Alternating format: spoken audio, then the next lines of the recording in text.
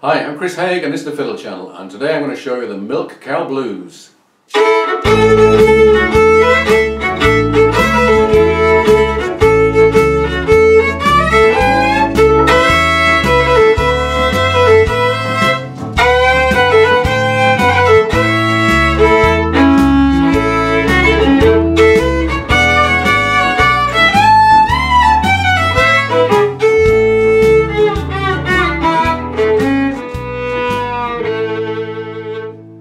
Hello, in this lesson I'm going to show you the Milk Cow Blues. I'm going to give you three versions: the simple version, the Bob Wills Western Swing version, and a backing riff that you can use with this.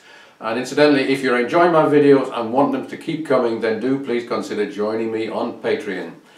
So this was written and recorded by the left-handed blues guitarist Kokomo Arnold back in 1934. And Bob Wills recorded it with his band in 1946 and it became a Western Swing standard. In 1955 Elvis did a rockabilly version, and probably inspired by that the Kinks did a rock version in 1966, which I really enjoy. So let's start off with the very simple version. We're in the key of A, so no ornaments, no double stops. 1, 2, 3.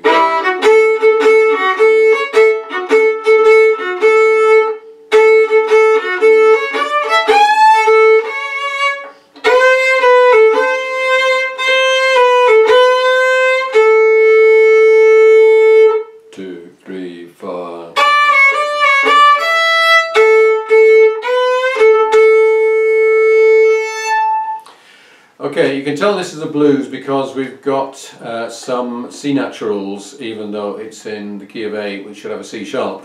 So that is a blue note. And quite often in this situation those notes will be bent either up to the note or up from the note. But let's just hear that again with the backing.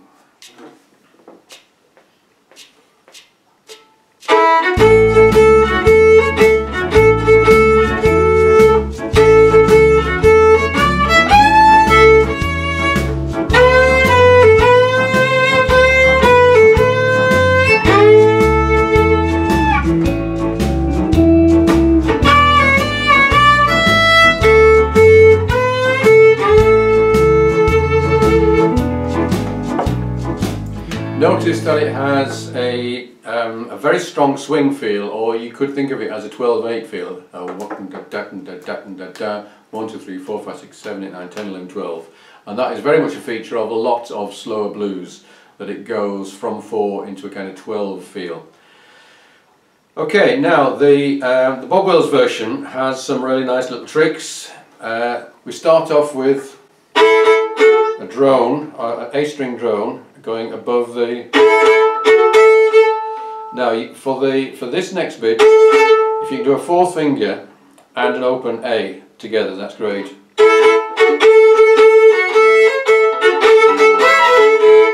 So that's triplet, an A over the E. That's a third finger, fourth finger open. That's a over a C sharp and an E over a C sharp. Let's just take it up to there. 1, 2, 3.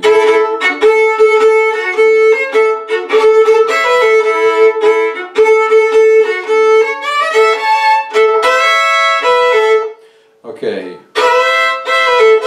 So E drone over the C natural. Next bar is the trickiest. So this is parallel fifths. If we just look at the bottom line, so that's crotchet, triplet, crotchet, but we're going to do all of that with the second finger going across onto the E string. Then we're into a C sharp, sliding up to it with an E above it. A has an E below it, and the timing of this is 1, 2, 3, 1, 2, 3, 1, 2.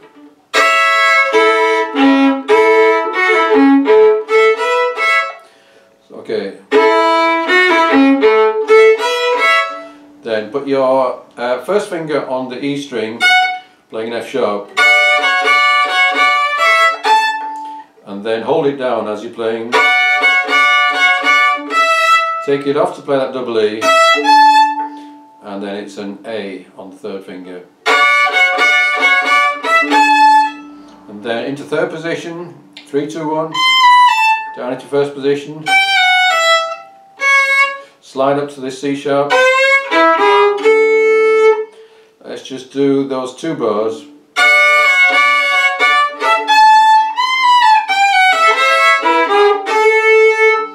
And then we've got what I believe is an imitation of a cow. So I'm not sure if the timing is written exactly right here, but I'm playing 4th finger for the G sharp.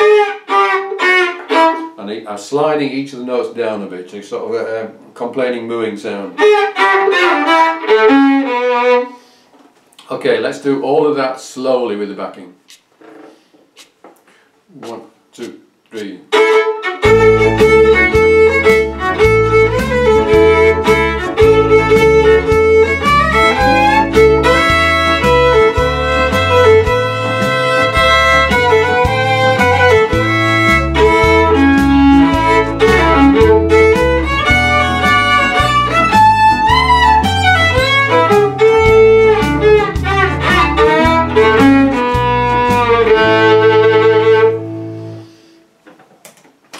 Okay, and finally there's a nice backing riff that you can hear on the Bob Wills version. We'll do it with the backing so you can hear what it's doing. 1, 2, 3, 4.